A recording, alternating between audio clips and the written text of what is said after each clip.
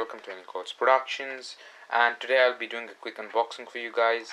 And the unboxing will be a case for my LG Nexus 4 here, which I recently bought. As you know, it has a glass back, so I'm a bit uncomfortable using it because in case I drop it or in case I constantly move it around on a surface, it is likely to get scratched or damaged. I have already put and the Exoskin's back protector. I bought a full body protector, as you know. I have a video about that up as well, so you can check that out. So I have put the back protector on it, but in case I drop the phone, I'm still a bit scared that it will shatter, so I've gone ahead and purchased a case. Now, as you know, there aren't many cases out there, so the one which I have purchased is a S-line type of a case, which is going to be a white color. There are a few black cases reviews and unboxings on YouTube already, but I've gone ahead and got a white one since it's a bit unique, and in my opinion it looks a bit different and unique. So yeah, here it is. It has arrived today.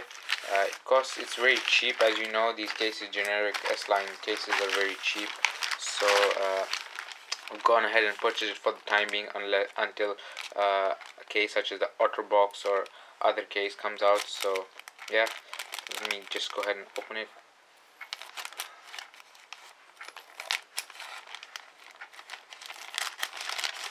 And there you can see I have cut it. Let's go ahead and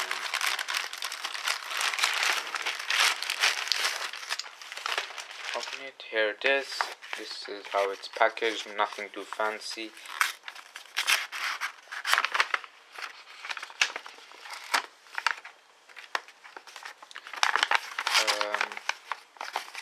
Comes in this brown paper,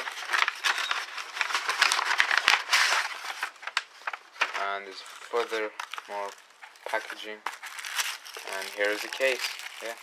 This is a TPU case for those of you who don't know, and here we have some cardboard inside it, which I'll get rid of. You won't be needing this. This is the case. It's a flexible TPU case, and it feels great in the hand. I've used cases like these in the past, and in my opinion this looks a bit different. It's of the same S-line type because there is this S-shaped pattern on the back. This part here is glossy, and this is a matte finish, and there is this grip on the sides as well, and it looks great. Let's see how it looks. The white case looks on the phone. So here's my phone.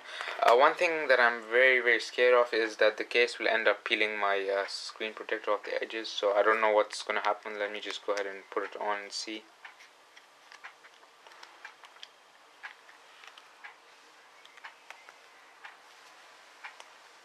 And yeah, it fits well over the phone, to be honest. There you can see how it fits.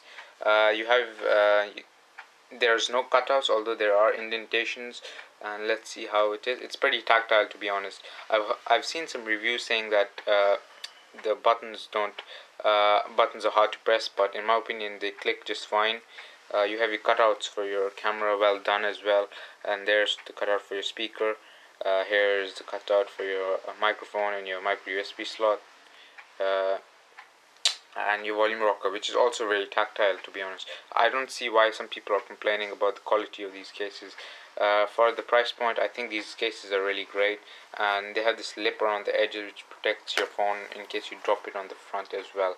So yeah, this was a quick unboxing and hands-on of the S-line white color TPU case on the LG Nexus 4. So yeah, I think it looks great, and it's definitely worth what you pay for. So yeah, thanks guys for watching. This is ending call. Before I end this video, I want to say that as of yet there is no peeling around the edges, but I'll just get back to you maybe after a few hours of using this case, and get back to you if this screen protector does peel. So yeah, I'll get back to you on that. Thanks guys for watching. This is ending call. Peace out.